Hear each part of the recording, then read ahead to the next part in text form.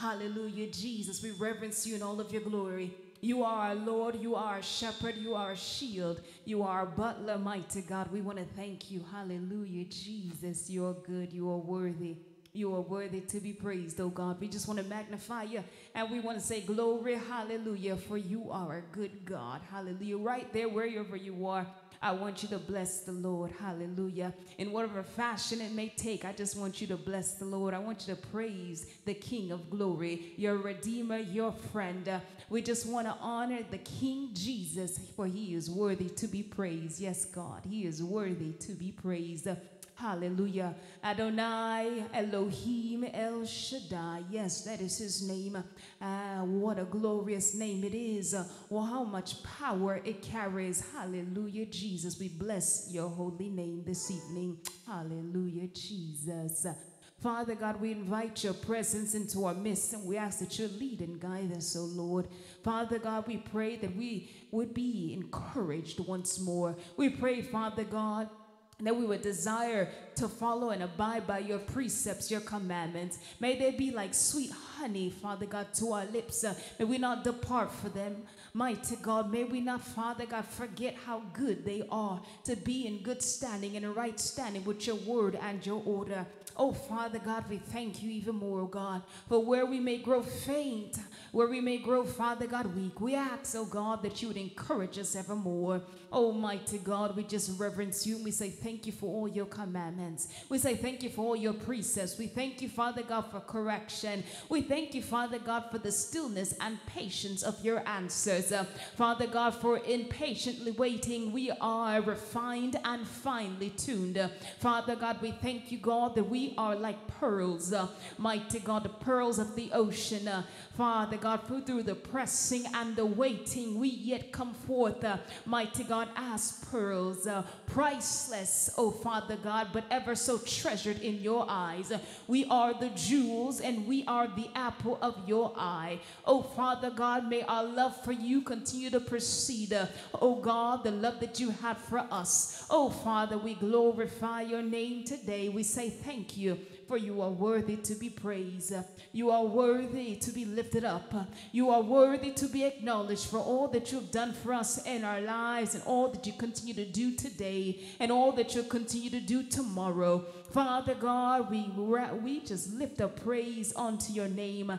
Hallelujah. We just glorify you. We say thank you, for you are worthy, oh God. Hallelujah, Jesus. Hallelujah. Father God, we ask, oh Lord, upon this evening, that you, Lord, will continue to lift us up, encourage us, motivate us, Father God, where we've become routine, mundane, mediocrity. Father God, we pray, oh Lord, that you, Father God, will put fire to our feet, that you put fire to our bones. Oh, Holy Father, we invite you once more again. May we not just, Father God, really sit with our lips, but may our hearts, Father God, be set before you, with hearts to receive what you're getting ready to do. Oh, Holy Father, we bless your holy name, for you are worthy. Father God, position our hearts, oh God, as soil to receive seed from you. Father God, would you water the seeds that you have already planted within us? Oh, Father God, would you harvest, oh God, the seeds that you have already tilled from seasons past? Oh, Father God, may we not be barren lands in this season. But, Father God, we pray, oh Lord, that we begin to see fruit that comes from the soil that you have tilled and the soil in which you have planted seed and the soil in which you have watered. Father God, may your precepts, your orders, and your commandments and laws guide us as we continue, Father God, to bring forth the fruit that you have planted. Almighty God, we bless your holy name this evening. We thank you for that which you've begun. We thank you for that which you'll continue to do. For you are worthy to be praised. For there is none like you, O God. Father God, we bless your holy name. For you are where our salvation lies. And we fall in love with you again and again and again. Father God, may we fall in love with you again, again and again. May we, Father God, let go again and again and again. Father God, how we begun on this walk, Father God, may we do what needs to be done again, again, and again to continue to see your glory manifested in this place, manifested within our temples, manifested within our world, again and again and again. Remind us of your salvation. Hallelujah. I want to welcome everyone to Omega Church International Ministries Bible study this evening. Again, again, again. There's something here for you again here at Omega Church and in the Word. Those of you tuning in online on YouTube and Facebook, on the FM dial, we want to welcome you. And as we continue throughout this evening, and the Word is brought forth before you with the keynote, we're going to enter a time of worship. We're going to have the Omega Church International Ministries worship team lead you in a time of worship this evening. Let's bless the Lord as they come on and minister in worship. Hallelujah. Hallelujah. Let's glorify the Lord. Hallelujah.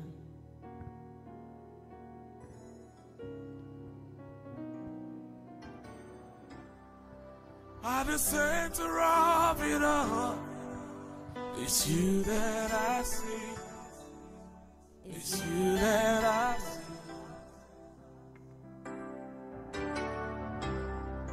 At the center of it all, it's you that I see. It's you that I see. There is power in your name.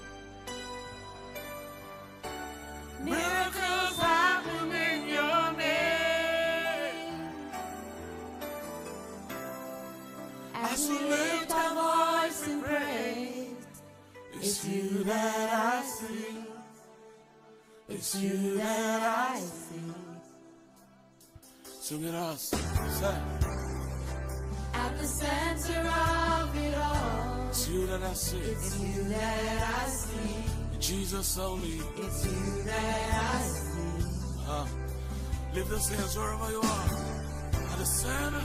At the center of it all, it's you that I see. It's you that I see. Only you, Jesus. It's you that I see. Lift those hands, say. There is power. There is power in your name. Miracles happen. Miracles happen in your name. As we lift our voice. As we lift our voice in praise. It's you that I see. It's you that I see. Thank you, Jesus. It's you that I see. One more time, sing with us. Sing. At the center. At the center of it all, it's you that I see. Jesus. It's you that I see. Nobody else is worthy. At the center of. At the center of it all, only you. It's you that I see. It's you that I see. Lift those hands wherever you are, declare it. There is power. There is power in your name. Miracles happen in your name. As we lift our voice in praise, it's you that I see. It's you that I see. One more time, wherever you are, declare it. There is power. There is power in your name. Miracles happen in your name. As we lift our voice in praise, it's you that I see. It's you that I see. You are bigger, bigger than the biggest. You are stronger, stronger than the strongest. You are higher, higher than the highest. You are greater, greater than the greatest. You are bigger, bigger than the biggest. stronger, stronger than the strongest. You are higher, higher than the highest. You are greater, greater than the greatest. You are bigger, bigger than the biggest.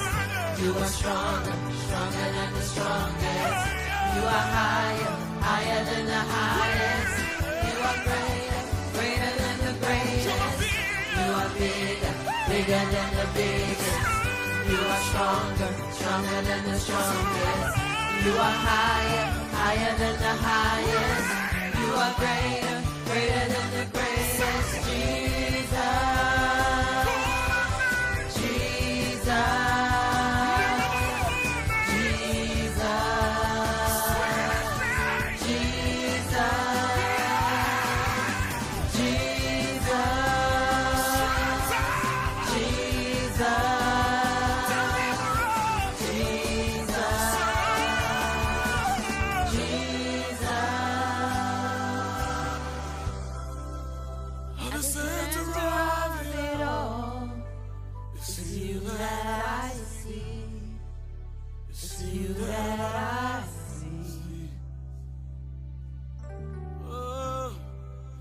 At the center of it all, it's you that I see.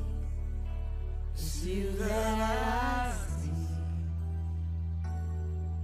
Thank you for your miracles, Lord. Hallelujah. Thank you for the testimonies. We see you, oh God. Hallelujah.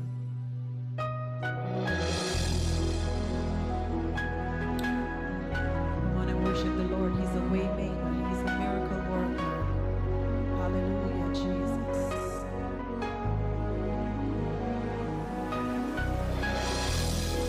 Hallelujah, Jesus. Worship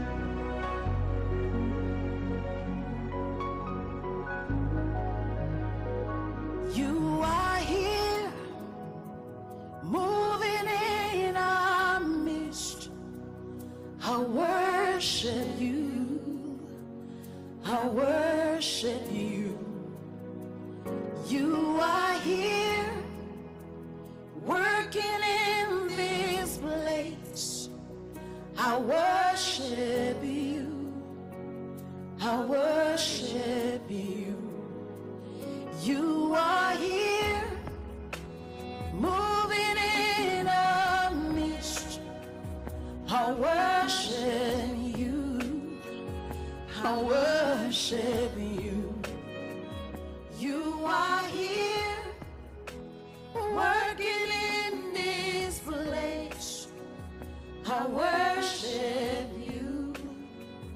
I worship you. Hey, Waymaker, miracle worker, promise keeper, light in the darkness. My God, that is who you are. Waymaker, miracle worker, promise keeper, light in the darkness. My God, that is who you are. You are here, touching every heart. I worship you. I worship you. You are here, healing every heart. I worship you. I worship you. You are here, turning lives around. I worship you.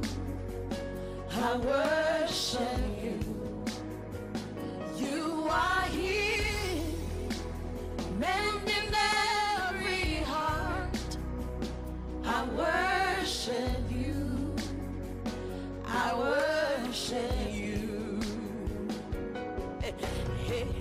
Waymaker, miracle worker, promise keeper, light in the darkness. My God, that is who you are. Waymaker, miracle worker, light in the darkness. My God, that is who you are. You wipe away our tears. You mend the broken heart. You're the answer to it all. Jesus, you wipe away our tears. You mend the broken heart. You're the answer to it all, to it all. Jesus, yeah. Waymaker, miracle worker, promise keeper, light in the darkness. My God, that is who you are. Waymaker, miracle worker, promise keeper, light in the darkness. My God, that is who you are. You are here, touching every life. I worship you. I worship you, my God. You are here, meeting every need. I worship you. I worship you.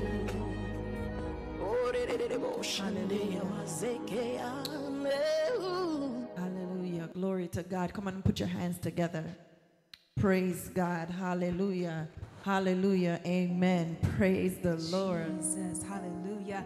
I tell you, he is a way maker. He is a way maker. I tell you, he is a way maker. Hallelujah. He is a way maker. Hallelujah. He is a way maker. Hallelujah. He is a way maker. He is a way maker.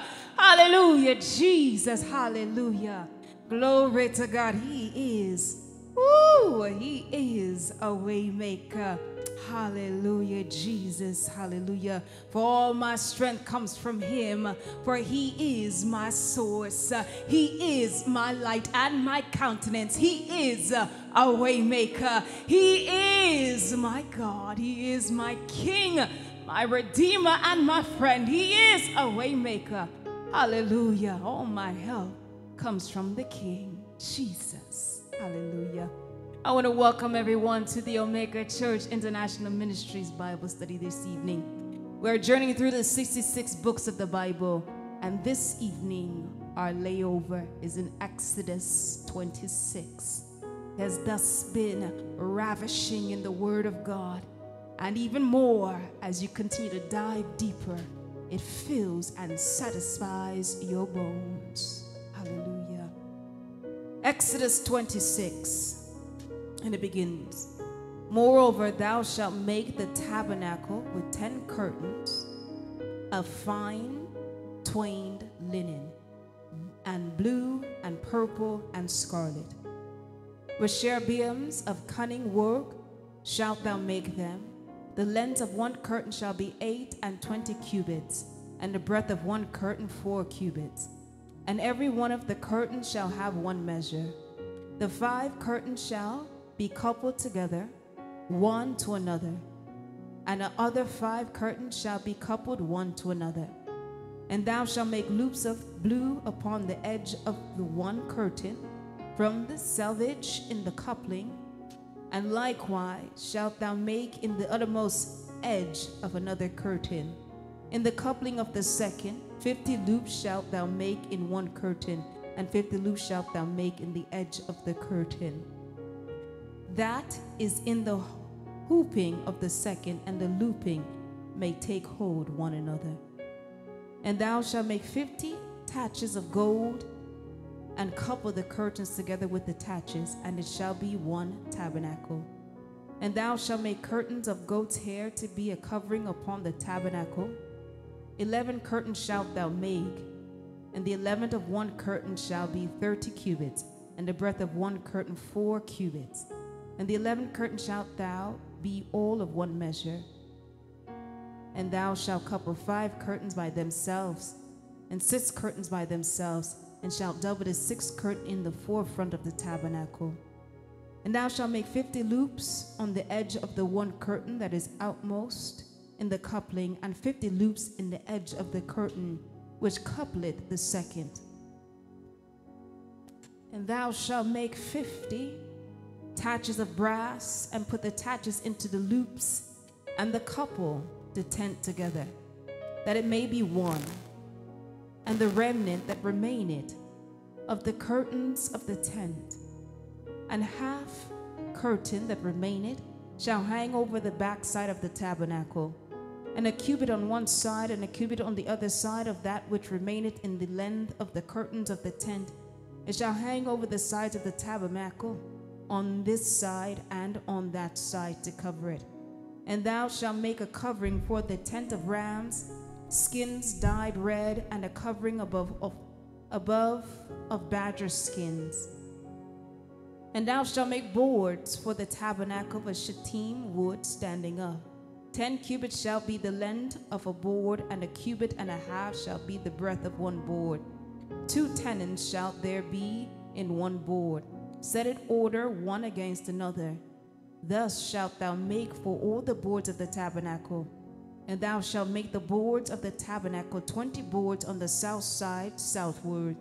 And thou shalt make 40 sockets of silver under the 20 boards, 2 sockets under one board for his 2 tenons, and 2 sockets under another board for his 2 tenons. And for the second side of the tabernacle on the north side there shall be 20 boards, and there are 40 sockets of silver, 2 sockets under one board, and 2 sockets under another board. And for the side of the tabernacle westward thou shalt make 6 boards, and 2 boards shalt thou make for the corners of the tabernacle in the 2 sides, and they shall be coupled together beneath, and they shall be coupled together above the head of it unto one ring. Thus shall it be for them both. They shall be for the 2 corners, and they shall be 8 boards, and their sockets of silver, 16 sockets, 2 sockets under one board, and 2 sockets under another board. And thou shalt make bars of shittim wood, 5 for the boards of the one side of the tabernacle, and 5 bars for the boards of the other side of the tabernacle, and 5 bars for the boards of the side of the tabernacle, for the 2 sides westward. And the middle bar in the midst of the board shall reach them end to end. And thou shalt overlay the boards with gold, and make their rings of gold for places for the bars. And thou shalt overlay the bars with gold, and thou shalt rear up the tabernacle according to the fashion thereof which was shewed thee in the mount. And thou shalt make a veil of blue and purple and scarlet and fine twine, linen of cunning work, and cherubims shall it be made. And thou shalt hang it upon 4 pillars of shittim wood, overlaid with gold. Their hook shall be of gold upon the 4 sockets of silver. And thou shalt hang up the veil under the taches, and thou shalt make it bring in thither within the veil the ark of the testimony. And the veil shall divide unto you between the holy place and the most holy. And thou shalt put the mercy seat upon the ark of the testimony in the most holy place. And thou shalt set the table without the veil, and the candlestick over against the table on the side of the tabernacle towards the south. And thou shalt put the table on the north side, and thou shalt make a hanging for the door of the tent of blue and purple and scarlet and fine twine linen, wrought with needlework. And thou shalt make for the hanging 5 pillars of shittim wood, and overlay them with gold, and their hooks shall be of gold. And thou shalt cast 5 sockets of brass for them. We bless the reading of the word, saying, Glory be to the Father, the Son, and the Holy Spirit. Amen. Come on, somebody tell the Lord thank you tonight. Hallelujah, Jesus. Come on, is that all right on a Bible class that you will praise God? Come on, anybody feel like just taking about 30 seconds of your time just to praise God? Come on, somebody. That means you open your mouth and just, Lord, I exalt you. God, I praise you. God, I worship you. God, I adore you. Thank you for living to see another Thursday night Bible study, Lord. I just honor you tonight. With all that is within me, I will bless your holy name. Amen. Somebody ought to know that God is good. Amen. And all the time. Come on, tell the Lord Jesus, thank you. Amen. Praise God. We meet again. God bless you, family. Amen. I trust you're doing okay. Welcome to Bible class, everyone. We welcome everyone online. We welcome everybody that's joining us from near and far tonight. Amen. Bible class is now in the sanctuary. Is that all right? Good to see all of you tonight. Amen. Praise God. Welcome everyone that's viewing on the television and everyone that's listening. Good evening, madam. Good evening, everybody, and God bless you all, and welcome to Bible class. Amen. Mom, you doing all right? You look like you're ready for Bible class. I'm so happy to have my mom here with me. Can you give her a round of applause? Amen. Praise the Lord. Well, we welcome everyone online, and thank you so much for joining us. Hello, Monique. God bless you, my sister. Thank you for joining us, Monique Brown, and everyone that's listening by way of FM radio. Tonight, Minister Aparna have just read for us Exodus, the 26th chapter. Can we change that camera, please? Amen. Thank you very much. Exodus, the 26th chapter. And if I was to ask tonight, what exactly did you get from that passage of scripture that Minister Aparna just read? Anybody? And to all of our viewers and listeners out there in TV land and radio land, we're going through the Bible, and tonight we're looking at Exodus, the 26th chapter. Amen. And we have just read from verse 1 until verse 37. 37 long verses in this passage of scripture. And those of you that heard it tonight, what stood out from that passage of scripture? Anybody? 37 verses of the Word of God. Let's talk. Anything stood out? You read it, Minister Aparna. What stood out? Absolutely. Coming towards the end. Hallelujah. Verse towards the latter end, when he speaks about the holy of holy place. This is verse 33. And thou shalt hang up the veil under the clasp, and shalt thou bring hither wherein the veil, the ark of the testimony. And the veil shall separate unto you between the holy place and the most holy. Amen. Good. That's a good point. We're going to be addressing that tonight as well. Now, as you know, tonight I would like to talk to you, and you ought to talk to yourself. And here is it. I'm going to give you a subtopic from what we have tonight. Put the table on the north side. Come on, tell your neighbor, put the table on the north side. Put the table on the north side. Put the table on the north side. How many of you think to put the table on the north side? What is he saying? In this passage of scripture that we're looking at in this Bible class, looking at Exodus chapter 26 from verse 1 to 37. We're not going to be able tonight to dissect all the 37 verses in this class, but I am certain that we'll be able to rip apart verse 1, verse 33, verse 34, verse 35. But let's go back to the tenor of the text.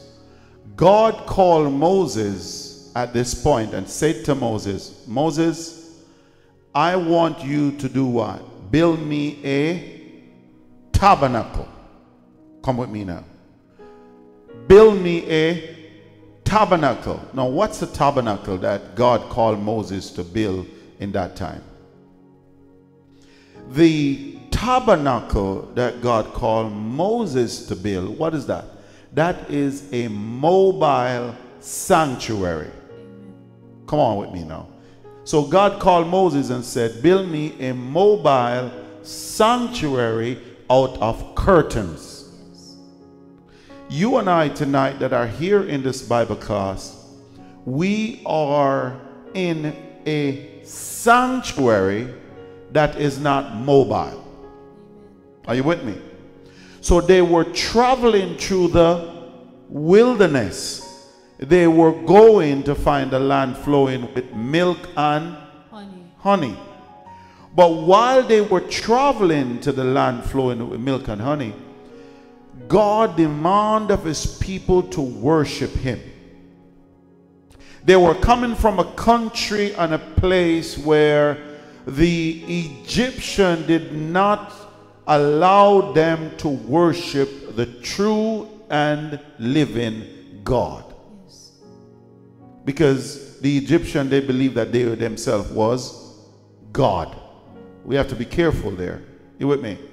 And so here they are traveling. They have gone through the wilderness. They have gone through the journey. They have passed Mount Sinai. And now when they vacated Mount Sinai, now God demanded them for the first time to do something that was never done. Something they never heard of. You and I tonight are so privy to be able to sit in a beautiful sanctuary such as this one.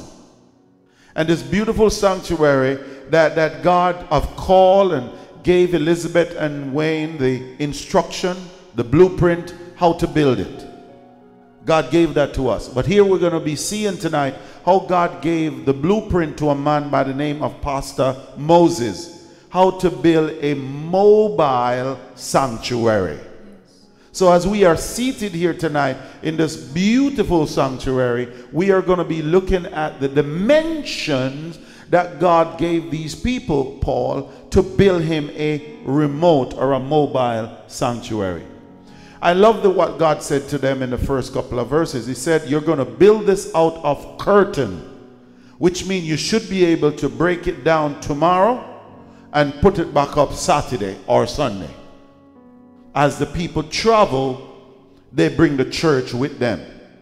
Few of those things that we're going to be looking at tonight. Now, next thing I want to share with you tonight for you to get this. Not only did God call them and God introduced to humanity for the first time a sanctuary, a place where God meets his people. A place where the people come to meet their God. Somebody say a sanctuary. Come on, put the table in the north corner. Somebody said put the table in the north corner. Put the table in north. Now hear this now. Some of the very things that I love about God is the idea of God that he's very specific. You are not a mistake. I am not a mistake. God is very deliberate when it comes to his people who are set aside, set apart for him. Are you with me? Now he's about to tell Moses to create for him a sanctuary that is a remote one or a mobile one.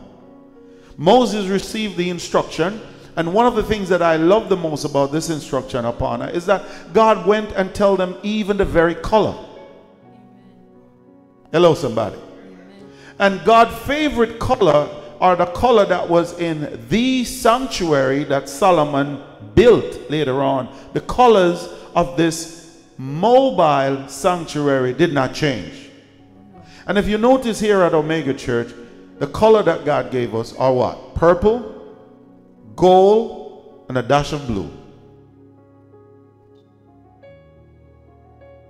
Because I've learned this, that in the first sanctuary, these are the colors that God chose.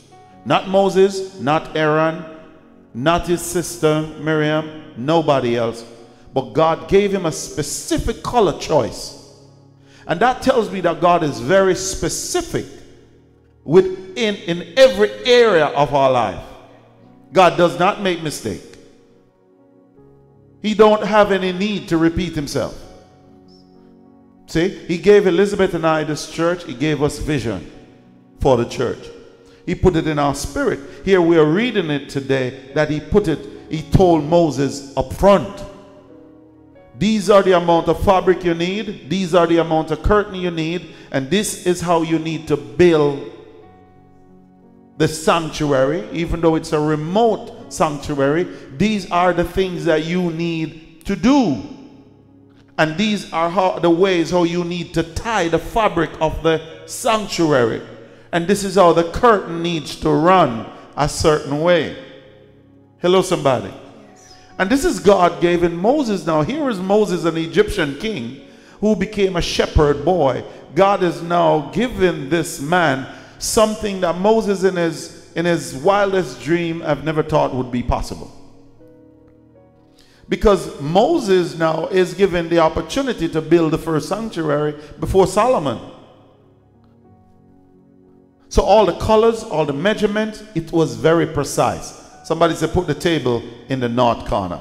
Put the table in the north corner. When God called you and when God called me, even the very woman, in my case, that I should marry, he put her in my spirit.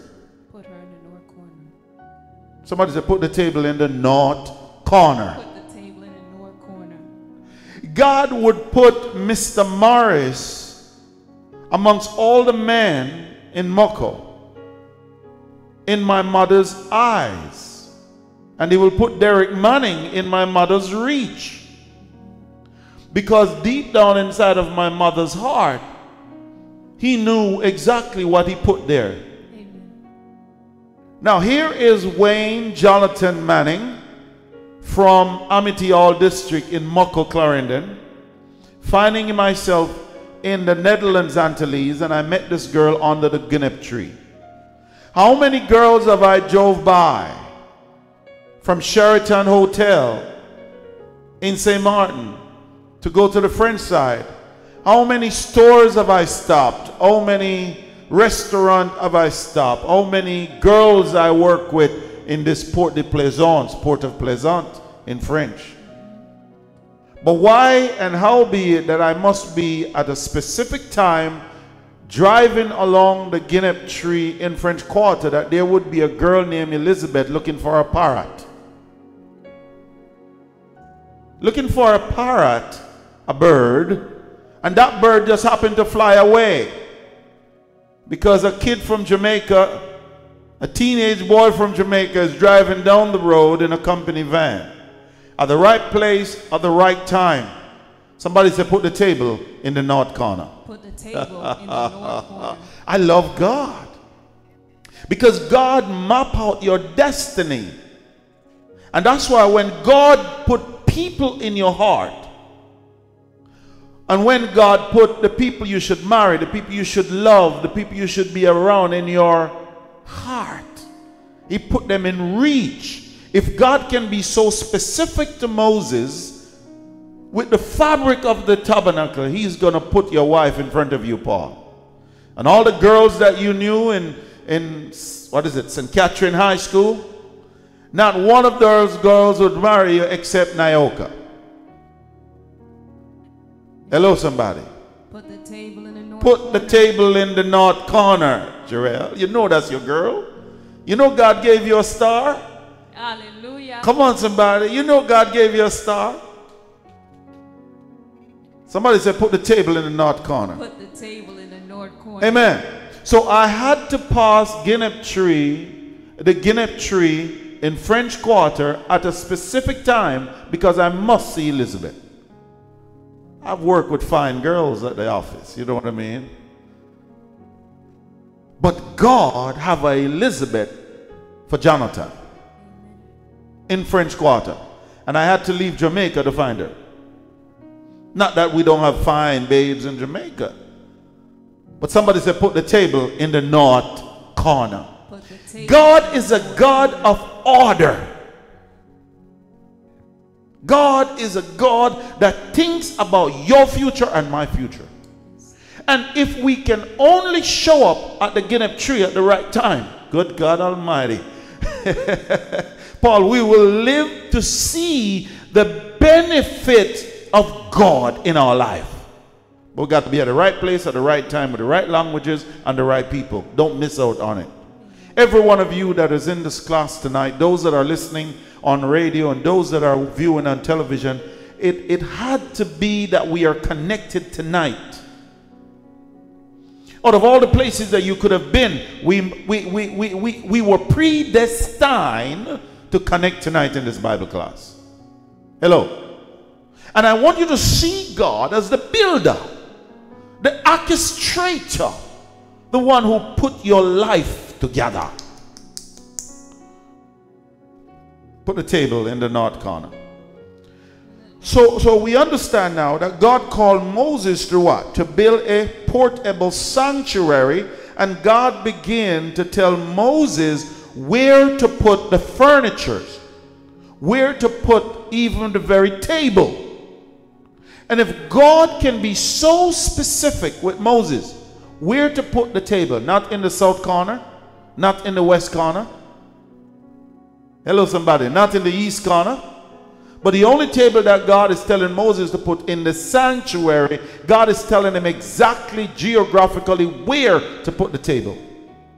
I believe that if God is so specific to do that, I believe he's more specific and deliberate with your life, your future, and your destiny. Yes. Come on, talk to me tonight. So let's go to verse 1. So the tabernacle, which you understand is a church. We understand it was a portable church because they were on the go. They have went around the wilderness for how long? How many years? 40 years. And they stayed in Egypt for 400 years. These were people that come to know God. Some of the generation that was there with Moses. When God told Moses to build a sanctuary, it's Bible class, is that right? Most of that generation did not have a clue what is a sanctuary. Most of that generation did not know what to do in this sanctuary. Come on with me now. So God gave him the specific colors, gave him the specific dimension, just like he gave to Father Noah. How high, how wide, how deep. And this is a constant thing that every week they got to set up shop. Set up church and move as they travel along. They're traveling from Miami to the borders of where? Georgia. And as they go along for 40 years, every week they got to break down the sanctuary and put it back up. And they have to put it back up in a specific colors, specific order. Come on with me now. I don't know if the engineer can put on the screen for me a sanctuary. Amen. So we can take a look at first century sanctuary. Let's go to the 33rd verse. Read it for me, Minister Upon. Glory to Amen. Jesus. Yes, Lord. The 33rd verse says, "And thou shalt hang up the veil under the clasp, and shalt bring it hither within the veil, the ark of the testimony." Okay. Number one, the ark of the testimony must be in a specific area. Hello, come on somebody. That's what God said. Now, we don't share testimony much today, do we? Because for many different reasons. But you can never not have a testimony. Amen. So God is saying, build me this sanctuary. Exodus 26, correct? Now, I want you to put the testimonies of the people, or the testimony of what God has done in a specific area. Then I want you to put now the ark of the covenant in a specific area. And then he's going to tell you, I want you to put a certain table in a specific area. Now, my question is, how many of you tonight have a testimony? Hallelujah. How many of you tonight have a testimony? Hallelujah. How many of you have a testimony? What is a testimony? I think that's a real question. Deacon, I heard you said you have a testimony. Let me hear what your testimony is. You have a testimony. What is your testimony? Well, my testimony is where God take me from and where he's bringing me to, because my testimony was in a different order from now. Because when I was growing up, amen, I didn't understand, amen, the word of God. I know the word of God, but I didn't understand. But now, since I'm saved, amen, things I used to do, I do them no more. My testimony is long, but I'm going to make it short. Things I used to do, I do them no more. places I used to go, I go there no more. I've been through hell and back. Amen. And I could have been dead long time ago. But the grace of God. Amen. So I have to give him the praise. My testimony is that. Amen. All right, let's give Deacon a wonderful round of applause. Now, God said, put the testimony in this corner. But let's go a little bit further. Anybody else? What Deacon share with us tonight? Here is a picture on the screen of the tabernacle that they had to build every week. But I'm going to get right back to that. All right, let's address that. This is a good picture here because the tabernacle is of such. One thing that you will see as it relates to the column of the tabernacle is columns. Here we have a column that's split in half, painted with brass gold. Where did I get that idea from? I know many of you come here to church and never thought about it. It's because I learned this from the Word of God. Over to the right and the left, we have two big columns. And if you read along tonight with Apana, amen, some of those things that they were to put in this remote or mobile sanctuary, columns was mentioned, and how to paint the columns. So these are not stumbling coincidences. As a matter of fact, these columns, and I got them from a Jewish synagogue. I share the testimony with you. Now here are the dimensions that God said how wide the tabernacle should be, where the altar should be, and the different kind of fabric that you will use in the altar, and the different color you should use in the altar, and where the people should stay in the altar. Two other things that we read tonight in Exodus, the 26th chapter tonight, is the next thing that we also read there is the Ark of the Covenant. What was in the Ark of the Covenant? The 10 Commandments. Now we're reading in this verse that we just addressed there, the 33rd verse. Now he's talking about a testimony. What Deacon has just shared with us tonight, with all due respect, I love my deacon, but that's not necessarily a testimony. That is a historical journey and a historical fact in his life that God, how God delivered him, where God delivered him from, and some things that God has done for him. But that's not a testimony. But whatever is a testimony, Deacon, we need to put it in this corner. What's a testimony? And I know many of us in this class, and many of us have gone to testimonial service, and people start preaching for a testimony. That's not a testimony. How many of you have gone to services of the services and they start singing song for a testimony? That's not a testimony. And you have gone to service of the service and they read scriptures of the scriptures. That's beautiful what you're doing. It's all religious activities that you're doing. Learn behavior, learn habits. And that's why here at Omega Church, God called me and said, I want you to build me a non-denominational church. I want you to follow and imitate and impersonate Yeshua the Christ, the Holy One of Israel. I do what I see him do. Even the very column here in the front of Omega Church, I impersonate that because it's taken from the Bible. So the question is, what is this testimony that God is telling Moses to put it in this specific area? What is a testimony? Anybody? You see, we have done a lot of old school things over the years, Deacon Miller. But it's not Bible. We have behaved a certain way over the years because we have learned behaviors. And we adapt those learned behaviors and call it Christianity. But we getting this thing twisted. Christianity, these were people in the Middle East in the New Testament of the Jesus Christ walked there, and the Apostle Paul going around, they were acting like Jesus. They was acting like Christ. They was acting Christ-like. It was a nickname.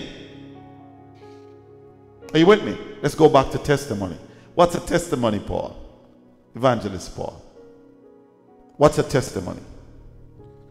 Well, Bishop, you know, I believe Yes. Deacon give his statement. I believe testimony is not I won't say necessarily the word of God, but I believe a testimony is a statement given, whether I believe it's whether it's written or spoken, that eventually will come to pass and declare the word of God. When the Lord gave Moses the 10 Commandments, He gave him a written,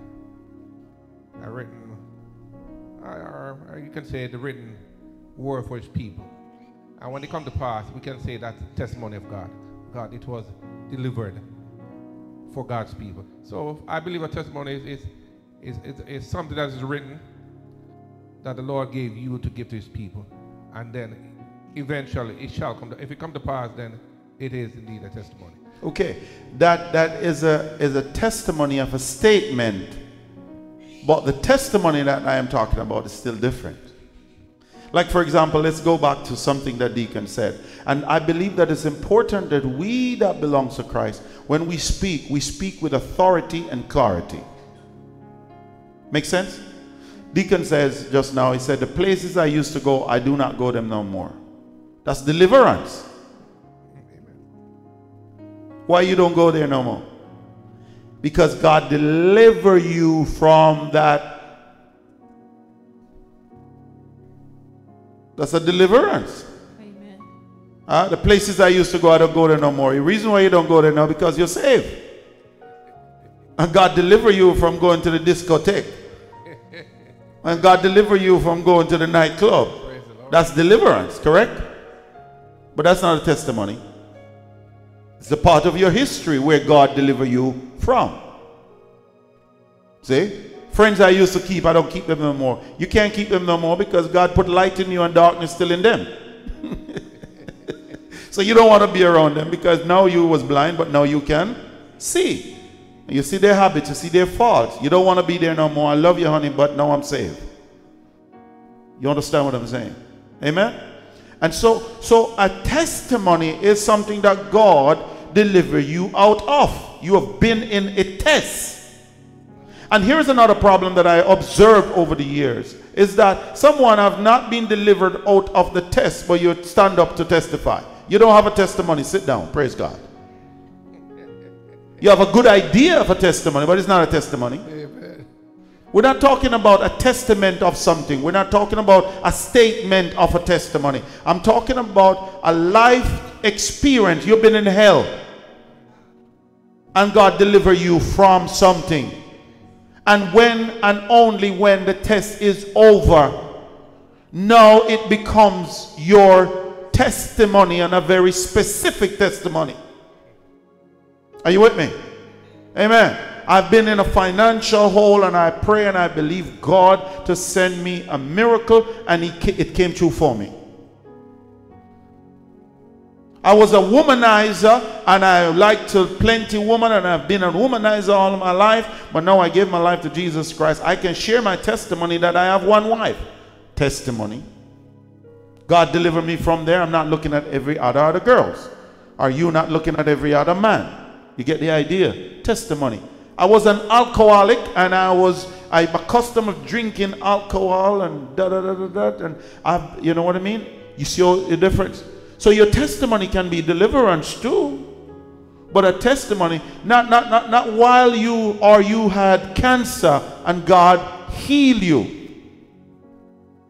But not while you're not yet healed, you're giving a testimony that you're healed. And somebody will say, well, I'm speaking those things that are not as if they're. Now you're being prophetic. Amen. You're speaking life. And that's good. But that's not your testimony. You don't have a testimony until it's over. And by the time it's over and you get over that, Evangelist Paul, here comes the devil again messing with you again. See? So I was born and raised in the triumphant church of God. And I have seen that kind of behavior. And many of you who are from the island or from the black church or the black churches, we make these mistakes. You know, we make these mistakes. I was blind, but now I can see. As a testimony that God healed you, you was a blinded person. But when someone said, I was blind, but now I can see, that's not what they meant. What exactly they meant? You say it because somebody said it before you. And it sounds good. No, I believe that God is teaching the children of Israel here some specific things. And he said, bring the testimony in there as well. What's a testimony? What does God deliver you from? If you're still going through the test, you ain't delivered. God did not deliver you yet. But I'm believing that God will deliver you. I'm believing that God will deliver me. See? And so that's why the Apostle Paul, he addressed those things that, you know, when you're a child, you behave like a child. But when a Christian become old in the faith and you really want to go to heaven, it's very important that we get rid of childish behavior. It's important that we get away from those things that we used to do when we were nothing. But now that we're saved, sanctified, bona fide, glorified you in Jesus Christ, we begin to speak differently. Amen. So what's your testimony? And when you come out of the testimony, then you share it. You know what I mean? And so you share a completed testimony, not a test that you're going through. Now, when you are still going through the test and you get up to give a testimony of something, you just expose yourself to the devil for him to slap you. He was slapping you already. But now he's going to slap you even more because he still have you going through hell. And you get up with yourself going through hell to share a testimony that the devil is keeping you in. But you ain't get deliverance yet. But when you get delivered from it, now you can open your mouth and glorify God and say, how God help me to overcome this. How God deliver me from this. How God changed this. How God fixed this. You see what I mean? And now who gets the glory and who gets the praise? Come on, somebody talk to me. Who gets the glory and who gets the praise? So let's go back to the 33rd verse again for me, Minister Apollo. Let's go there. And thou shalt hang up the veil under the clasps, and shalt bring it hither within the veil of the ark of the testimony. And the veil shall separate unto you between the holy. So you put the testimony where? In the ark of the testimony. Yes. Is that what it said? Yes. Anyone, is that the King James Version you're reading from? ASV. No, who has the King James Version? Let's take a look at the King James Version. Let's go back to King James. And thou shalt put the mercy seat upon the ark of the testimony. Okay. In the most holy place. See it? Now, can I make a recommendation for the class and for everyone viewing online? Always go to the King James Version. If anything, you go to the NIV next. The King James Version is very poetic, number one. Number two, it is the most authentic early writings of the translation of the Word of God. Yes? 50 scholars were put together in the United Kingdom in one room, in one place. And their sole job, they spoke 5 different languages. And their sole job was to do what? Translate Greek, Aramaic, Latin to English. So the original King James, now they have the revised King James Version. I pray, I can only make recommendation. I can't tell you what to do. You're all big people, even though you're my spiritual children. But I make recommendation that go to the first print of the Word of God in English that you and I have. Because remember, the same people that wrote the NIV version is the same people that wrote the Gay Bible. So I don't trust their integrity. I do not trust their integrity, but I'm not preaching this as law. I can only make what?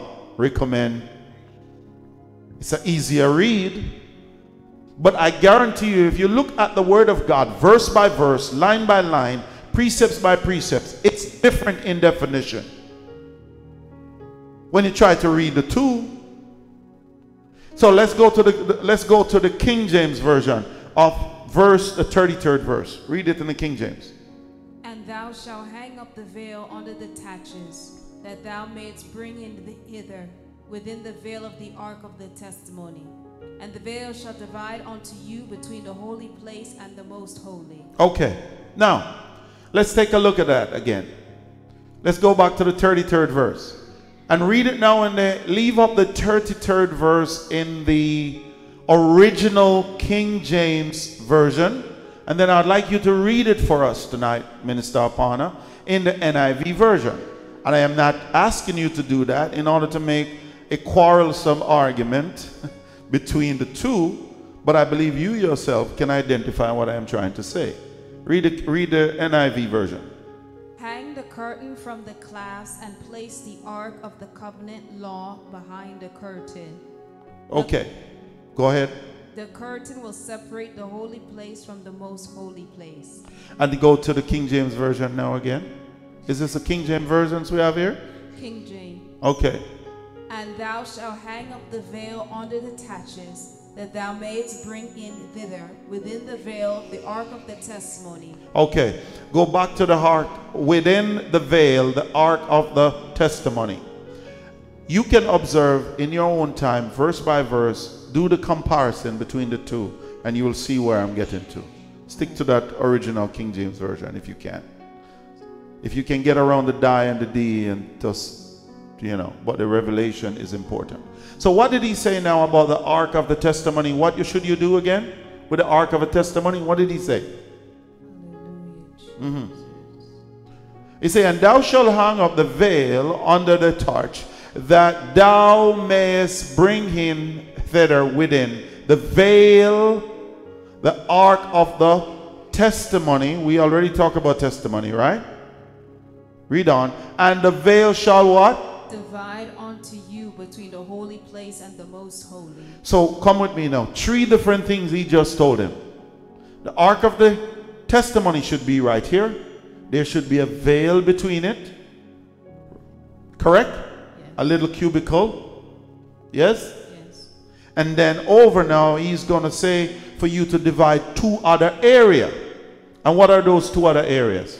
The holy place. The holy place. Say that again. The holy place. The holy place. So, and then after that, it said something else after the holy place. The what is most holy. The most holy. So what is the difference in the 21st century between the holy place? We have already addressed the testimony. What is the difference today with the holy place and the most holy place? Let's start tonight. It's comparing to the Joshua and Moses that we did last week. It's a place where Joshua was able to receive along with Moses, but the most holy was where Moses received all of God's glory. Good point. Let's bring up the Ark of the Covenant. Now here is God. He's saying, look, this is what you need to do. In this remote or mobile church that you got to break down and put up every week. At one point, Omega Church was meeting in a hotel. Deacon, you remember those days? Paul, you remember those days? And we got to break down every week, Pastor, and put it up every week. But you remember, we were in the hotel while we were waiting to close on this building. And we were doing what God is telling Moses to do. Break down the church, put up the church. Put up the you know what I mean? Now, here is God dividing 3 areas, 4 areas in the sanctuary in the inner court. 1 is the Ark of the Testimony. 2, separation, which is the holy place. Not everybody and anybody go into the holy place. And no one go into the holies of holies. Only the priests, and they would put a chain around their waist, and some of the leaders would stay outside while there was a rope hung around his waist while he entered into the holy of holies. But they were able to stay in the holy place, and they will give them a rope as they walk into the holies of holies. And if that priest is not living right and they don't hear the bell moving anymore, what happened? He's dead. God killed him. I see. You see? So God have some structure in place. And then the next place he said now is the most holy. My question tonight is, why would God define the most holy? Why would God suggest the holy place? And why would God describe the Ark of the Covenant, where it should be, why it should be there, And why would God tell Moses to separate these things? Today in the house of God today, you tell somebody you can't be on the altar. They won't come back to church. They say you talk to them bad. You can't be on the altar. But can you imagine God is giving Moses and his leaders this instruction, what they should and what they should not do? How many of you do believe that we serve a holy God? Hallelujah. Oh, you're not talking to me tonight. It's Bible class where you can talk to me. All right, so let's take a look now at the holy place. What exactly are some of the many definitions of the holy place? The holy place is a set apart place for religious rites or religious practices. This altar is a holy place. People need deliverance. They come and meet the manservant or the woman servant of God. Where? Not in the bathroom. Amen. Not in the corridor. Because this place is a place that attracts the presence of God. And the presence of God and the leader's life. This is why I don't get it sometimes. And I'm going to say this, and I know many of you may laugh, many of you may think about it. I never get it, Evangelist Paul Robinson, why people jump from church to church. I'm going to tell you why. I never get it, Deacon Alvin Miller. Because if you jump from one church and go to somebody else's church and they're not living right, them sleeping around, then committing homosexual activity, them sleeping with the young girls them in the church, they have bad spirit, and you let that person lay hands on you, and you have a clean, decent pastor or bishop or apostle that's living right, but he's not prophetic, he's not XYZ. And you jump around from place to place because some people learn the church habits and they are very good at the church habits. But that don't necessarily mean that they are people of integrity. And when you go from place to place and have the wrong people laying hands on you in the bathroom, and all kind of spirit jump on you and you start acting funny. I'm going to leave that alone. I told you I was going to leave it alone, right? So wherever God assigns you to be, you stay faithful there. That's where you're going to get your growth. That's where you're going to get your blessing. And I am not trying to say you can't go and visit somebody else's church.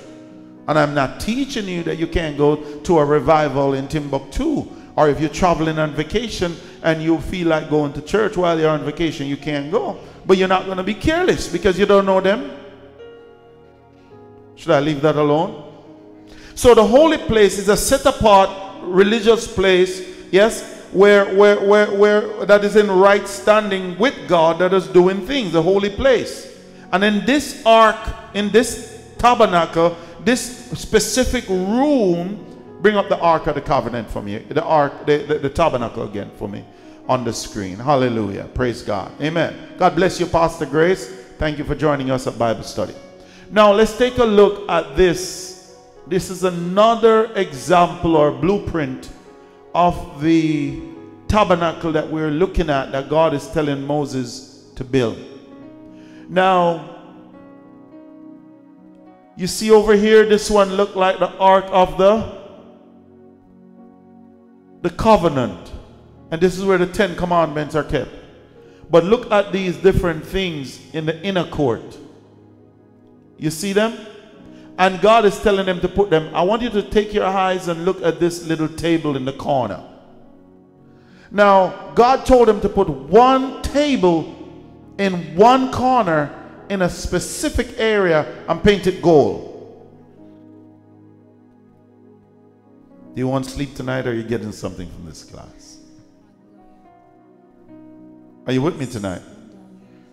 So let's look at the most holy. What happens in the most holy part of this tabernacle that God called Moses to build in Exodus 26 chapter? What happened? This is where God is exalted. This is where worthy devotions are taking place. And then God began to tell Moses how the priests ought to dress. I don't know about you. I was talking to, I think, my kids them the other day, and they were showing me somebody on TikTok. Anybody know TikTok? TikTok. Is it TikTok or one of them? and they do these little 60 seconds reel. And there was this preacher on there, Mrs. Manning, and he was in his tight skinny jeans and his tight short sleeve shirt, and we're non-denomination. We don't mess with people, but I think it's very important here that I ask you to take a look at that. Now, they were telling me he have a lot of young people that following him, Daddy. I say, awesome. So, I'm looking at this guy now, and I said, oh my God, it looked like he lifts weight, and he have a sexy body, you know, and his muscle is pumping out through his shirt, and you know, his pants tight. I wear skinny jeans. It's a fashion. But he was on the altar, buddy, and he was preaching up a storm, and he's presenting God's word. I mean, but when I look at this passage of scripture now, and God is teaching those who deliver the word of God in the Holy of Holies, he said they have to dress a certain way, modest. And this young preacher, he's doing a good job, praise God. He's attracting people that I can't reach. Because I wear mine skinny jacket, but it's not very skinny, but it's almost skinny. You know? But he's reaching people, and I'm not here tonight to discredit anybody, because God work, I don't always understand what God is doing when he's doing it. He's drawing people from left, right, and center. But the point I'm trying to make tonight is this. Do you think that God have a specific order for his man servants and his woman servants? Do you agree tonight or you don't? Yes. 100%. Did God change his mind? Did God fall down along the way? No. He asks us even to dress modest. You wouldn't see me come up here with that, with my sleeve up here and yeah, I'm a bodybuilder on Sunday morning. Yeah, check this out. I have the rock. I love my skinny jeans too. It took me a long time before I put one on. I think it was funny, you know. Eventually I started wearing my skinny jeans, but I'm very careful where I wear it, how I wear it, because I'm still an apostle. You understand? But God is teaching us here now. So when you look at the holy, the most holy now is the exalted area and the most worthy worship and devotion. That's where it takes place. You see that? So there's an inner court, there's an outer court of worship. Yes? And the inner court is where God meets the priest that is allowed to go in there. And we read that before, that Aaron was one of those priests. Amen. Now, the last part of the 33rd verse that we'd like to look at now, let's go to verse 34. And thou shalt put the mercy seat upon the ark of the testimony in the most holy place. So what is the mercy seat? Anybody? Bring up the ark of the covenant for me. Now God is about to tell, there it is. It's the lid of, that is the top portion of the cover, that the Ark of the Covenant, which carries the 10 Commandments. God was so unique and so specific then that he wanted his children to have respect and honor for the 10 Commandments. The common man couldn't read the 10 Commandments then. And what did he say again, verse 34 with that? He's talking about the lid. And thou shalt put the mercy seat upon the ark of the testimony in the most holy place. Yes. So the mercy seat, what is the mercy seat now? That is something, the top. So this little emblem that you're looking at, remember in those days, you see the two sticks? Only one group of people could touch it. It's only the Levites, so you take 4 Levites to carry this, and they have to carry it in a specific order, saith God. One would need to put one portion of the stick here in the front on one part of their shoulder, and the other side on the other part of their shoulder, and the other 2 Levites, which mean they come from the tribe of Levite, which is the Leviticus priesthood, where the priest comes from. In this case, that would be the Manning family here. You understand? See? So the Manning family that belongs to the Leviticus or a tribe there, they're part of the priesthood, and they would be able to carry it. You see it?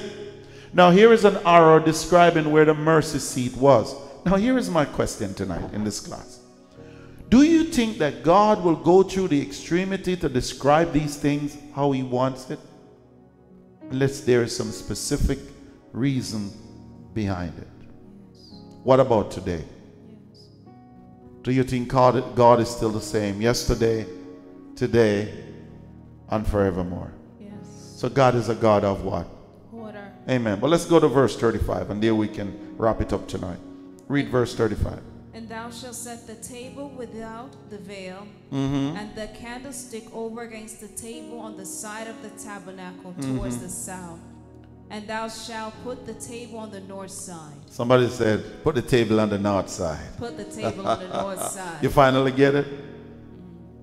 Now, Minister Paul, God told him where to put the testimony, the ark of the testimony, where to put the holy, where to put the most holy. And now he's telling them to put this table in the same area, but put it where? On the north side. God didn't say put it on the south side.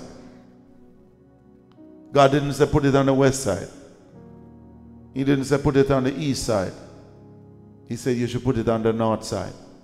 I believe that God has a specific plan for your life. I believe that God has a specific plan for your future. I believe that God has a specific design for you. Put it on the north side.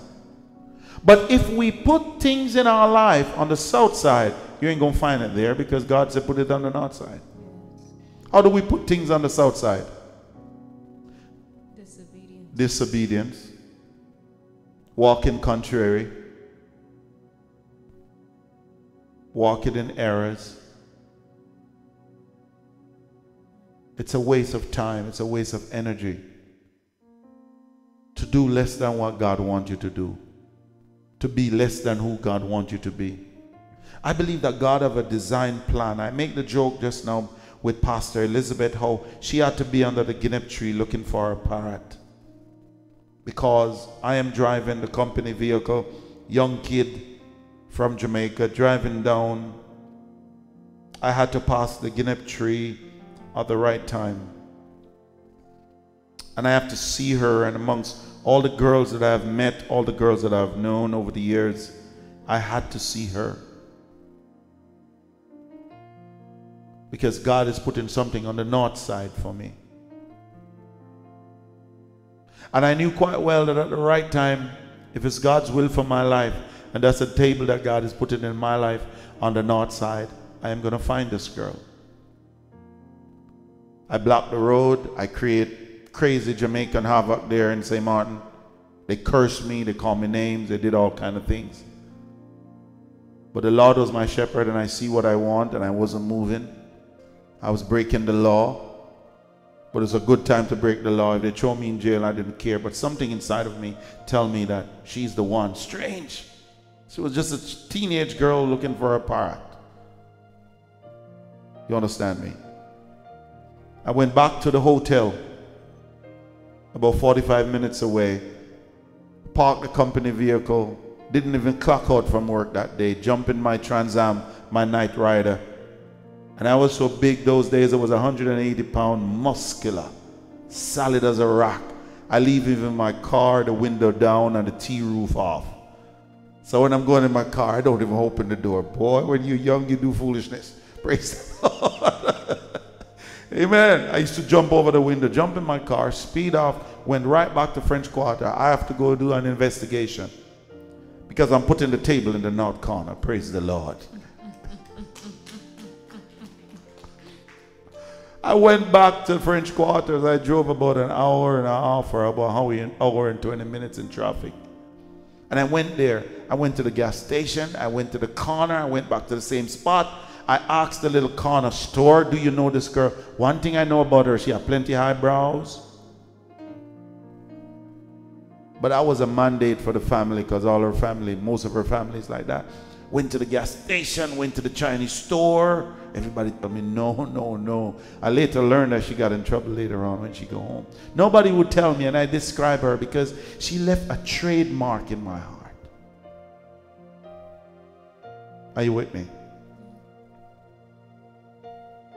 And I went home and I prayed a young Christian and said, Lord, let me see that girl again, please, God.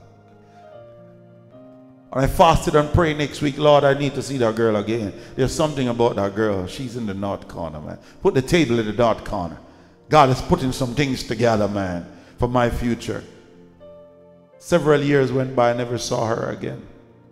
I was at the same Sheraton, Port de Plaisance hotel working. And a hurricane came. I was running my store on the side. I had a van and it destroyed.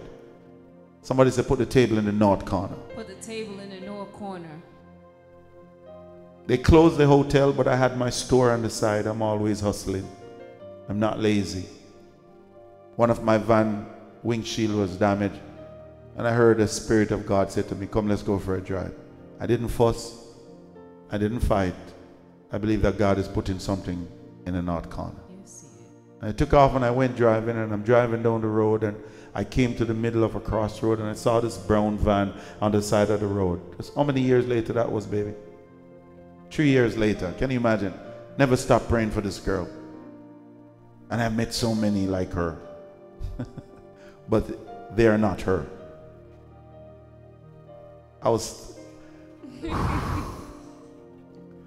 There was no Wayne, there was no Junior, there was no Liz Chesedek, there was no Hortensia. But I felt something, Mom. I felt something. That God is doing something. So that day I just went after the hurricane. Everything is destroyed. And God told me, go drive. And I'm driving down the road looking for a windshield. Drove about 30 minutes from my store. I had about 4 stores on the island. John Wayne Supermarket, that's me. Import everything from Jamaica and bring it there. Grace Kennedy, Excelsior, seasoning, anything from Jamaica, I bring it there. Praise God. Amen. So I saw this vehicle park on the side of the road, and I came down and I stopped and I parked behind them. And I parked there. That time I was driving a Ford Escort, brand new Ford Escort, painted lime green, Mama Ruby. Praise God.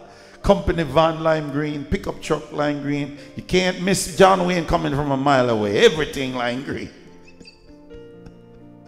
And I came out the truck and I walked over to the van. I saw this tall French man with a big mustache. Can't miss him. You know, tall. I walk over to him, and as I walk over to the windshield, 3 years later, after the day when I saw my wife under the Guinness tree. And I went over to him and said, hey, what you looking for? We exchanged. Say, I'm looking for a windshield. That wasn't even the right van like mine. I had a 40 Econoline. That was a 40 Aerostar. And I went around and say hello to the man. Didn't see Elizabeth. Didn't see her mom. I just see this tall French man with a big mustache. Praise God. Walk around and went over the hood of the car. I was pushing the windshield. And then out of nowhere, the same girl came out and stand up in front of me. And I broke the windshield. I'm looking for a windshield, but you know, wow, praise the Lord, you know. But I still, God did not put it in my for me to recognize her. I didn't know it was the same girl under the Guinness tree. But I'm free, single, and disengaged. You can't be looking for a wife and you're dating somebody. You gotta wait. I don't know who I'm talking to, but somebody out there in Radio Land need to hear that. 3 years later. You know when I knew? When I found out? They told me where they live, and I realized it's like 2 or 3 houses away from the Guinness tree. But it never dawned on me. Start going around them, she's giving me pork chop. Praise God, I love pork chop. Somebody said, put the table in the north corner. Put the table in the north corner. God is putting your situation in the right place tonight. And about another 3 or 4 years later, my mom was there. She came and visited me in St. Martin. and I went to some event at her aunt's home, right by the Guinea tree. Somebody said Guinea tree. Oh, Jesus. It was 1 year later, so that's 4 years now. And I was there, my mom was there visiting me from the island. And here comes this girl with the same hairstyle 4 years later. The same way when I was driving that day and she was under the Guinea tree. But I was stupid too. I'm not a player. I asked her if I could talk to her while everybody is blowing their horn and say, get out the road 4 years earlier. And I blocked the road. She said, for what? And I said, affiliation. I didn't have any lines. I didn't know you're not supposed to say that part. Because maybe she don't know the answer to that. But she said she went home and looked it up in the dictionary. Praise the Lord. I didn't have a line. You know, I'm not a player. But now here is this girl coming around. I'm at the Guinea tree at her aunt's home right there. And she came around the corner with her hair open. And something inside of me said to me, it's the same girl. After 4 years, and I have sat at their table. I ate with them for Christmas, for Thanksgiving. I ate her pork chop. And I didn't know until that night. Well, you know, the rest is history. The point I'm trying to make here as we close tonight is this. If God can tell Moses to put the table, painted gold, and put it in the north corner, I am convinced that God will put the pieces of our life in the necessary north corner of our life. Yes. Tonight, I believe that God cares about you and cares about me. But we can do one of two things, Evangelist Paul. And that's who send you home for wifey, man. We can do things that prevented God from being God in our life. Or we can agree with God and let God take us places that no one in our bloodline have ever been. Won't you do it? Won't you do it? Yes. So be responsible. Be responsible with your money. Be responsible with your families. Be responsible with your home. Be responsible with your choices. Be responsible with your decisions. And when you make decisions, stick to it. Be responsible in it. I have never seen God bless anyone that are not responsible. Moses was responsible. Yes. And here is the thing I really want to encourage you. Can you imagine to break down that tent and put it back up and follow the same instruction every week? And God spoke to Moses when one time. How many times does God need to talk to you and I to line us up? Sometimes I make mistakes along the way. Sometimes you make mistakes along the way. Where you pick up the pieces of your life, dust yourself off and keep going.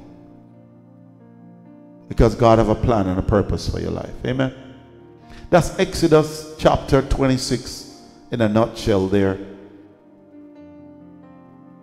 That's the tabernacle, Pastor Morris. The old time churches, when you go there, if you some of the churches in Jamaica, you see a lot of what? Curtains. That's why they still do it.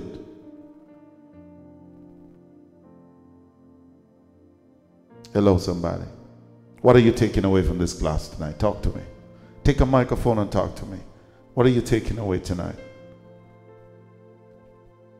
Hallelujah. Nobody taking away nothing? I must did a very good job or a very not so good job tonight. Come on. Closing thoughts. What I'm taking away is that we just have to be obedient and listen to what God tells us to do. Not only on the first time, but like we have to really just sit there and listen. And to obey what he tells us to do because he does and says everything to us for a reason. There's always a bigger, purpose that God has for us. So if we're just obedient, then we'll receive every blessing and treasure that we've ever wanted, plus more. So. Amen. I thought you were going to say something about Mom on the Guinea tree. Chezzy, you look like Mom. Dad? That's all right. You look like Mom under the Guinea tree. Sometimes I see my daughter singing on Sunday morning and say, Dad, look like the girl under the Guinea tree. I still love you, Pastor Elizabeth. Anybody else? We've been married now since 2000. I'm rubbing in big people stuff now, right, Mama Ruby? Paul, what are you taking away tonight, sir? What stood out? Talk to me. Yes, what stood out? What are you taking away tonight? Bishop, while we read the different scriptures, we're talking about where the Lord wants to take us and where he wants to place us.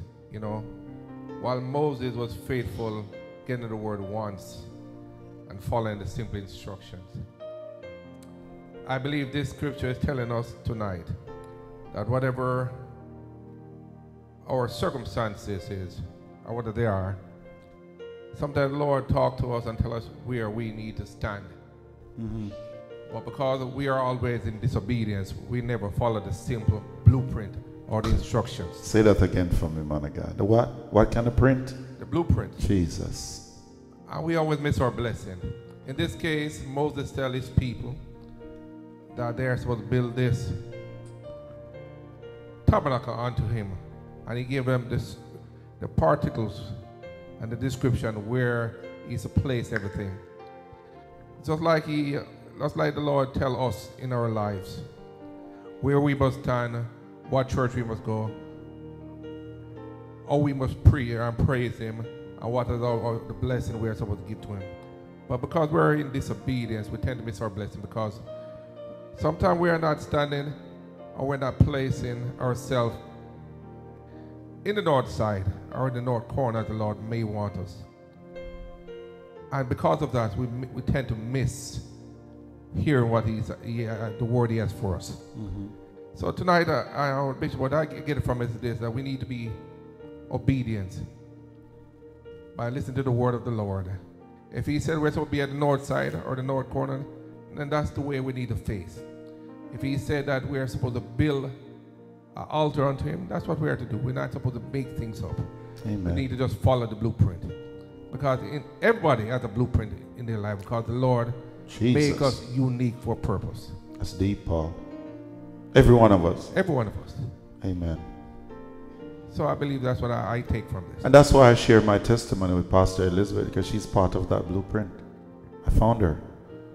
We agree, we disagree, but I love her.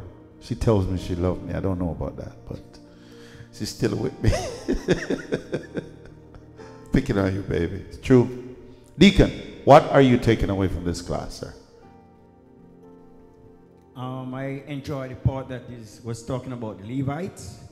It's just like when you building your cabinet, amen, I believe that God give you specific leaders that you should put in position, amen, one that you, sometimes it takes times, but according to your obedience, amen, everything will fall into place. But I believe that some of us here are Levites.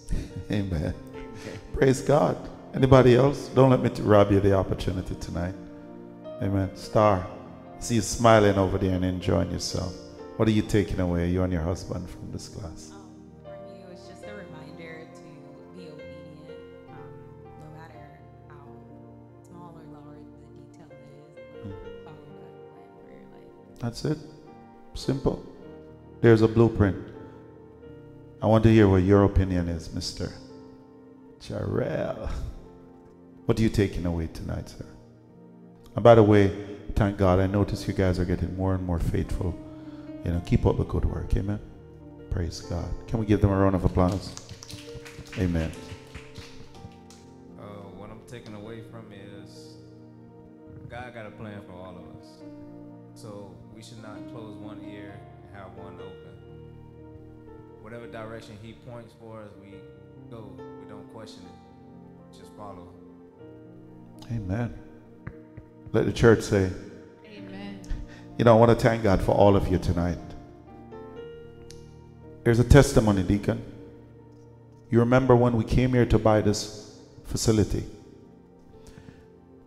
The city of Coral Springs and the previous owners, they had $1.5 million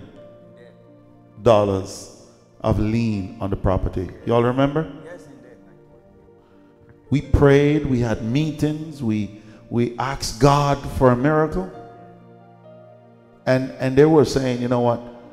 You cannot close except you reconcile these liens. Although those liens were not ours, were they? And we prayed and we asked God, Lord, I know the city is just doing what they think is right, you know, and there's an absentee seller. But God, we sat here for about 2 years waiting and waiting. Somebody, all of you are witness of that. Yes. We waited, we sat here, we've been here now about 4 years, going on 4 years, but 2 years of those things, we waited here as a tenant. And God brought us in and gave us a place to, it becomes so bad that I asked God, I can't be going to the hotel, man, waiting for this thing to close. So either, God, you're going to make the seller allow us to stay rent-free, or give us the freedom to get another property. And we spoke to them, we prayed, and God allowed us to come here and have church. I mean, the other guests that was here, they make us very uncomfortable, but thank all of you for being very kind, very courteous in spite of the hostility that was shown towards us, because God favor make people mad. You know that? Yeah, that's true. They're paying, but we're here free, waiting to be closed. Somebody say favor. Favor. I must tell the Lord thank you. But we prayed and we asked God for a miracle. 2 years went by. This building was listed for $4 million and $1.5 million on top of the $4 million in debts to the city. And we pray and just ask God, God, we need a miracle. We need a miracle. We need a miracle. We need a miracle. We waited, we prayed, we fasted, we believed.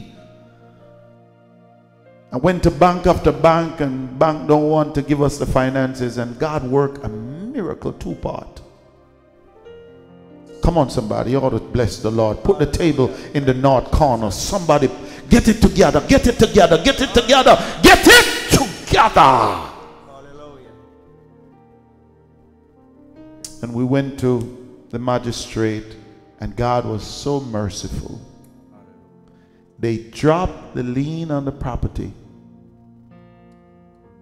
from $1.5 million to $15,000. Hallelujah. Hello, somebody. Come on, somebody. And the second part to this testimony, they dropped the sale price from $4 million to $2.5 million. Hallelujah. Come on, who could have done that? Jesus. Testimony. I'm testifying about the goodness of Wayne. No, the goodness of Jesus. Amen. The goodness of God. The next thing I did, the seller said to me, Mr. Manning, I say, yes, sir. I'll carry the finances. You ought to be praising God.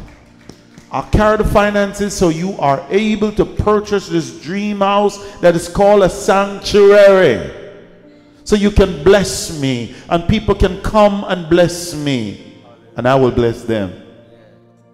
So here I am now. It's over. And what am I talking about now? It's a testimony of what God has done. Thank you so much tonight for being here. Come on, put your hands together for yourself tonight.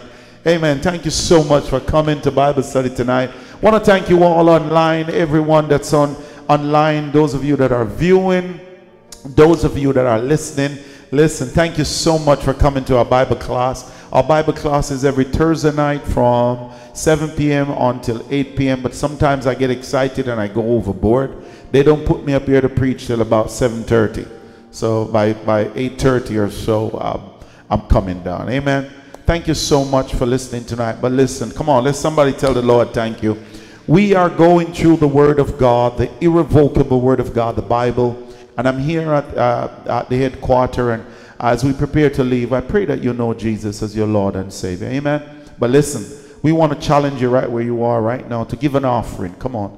Just go to the online portal right where you are and give an offering, because this ministry, you heard me, I share the testimony. Amen. It requires resources. It requires finances to keep it going. So those of you that are online, those of you that are listening on the radio, just go to the station where you are, go to your bank where you are, and just look for, those of you that are going to the bank wherever you are, look for Omega Church Broadcasting Network wherever you are.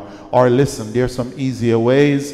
Amen. If you go to our website, theomegachurch.com, click on give, and there you can give. We guarantee you that your seeds, your offerings, your sacrifices help us to pay the mortgages, pay the light bill, pay the water bill, pay the radio bill to keep the ministry on the air. Amen.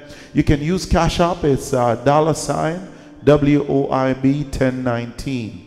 Cash App $WOIB 1019. And of course, you can use Givelify, or you can use Zelle. Everybody has Zelle. Most banks around the world utilize Zelle.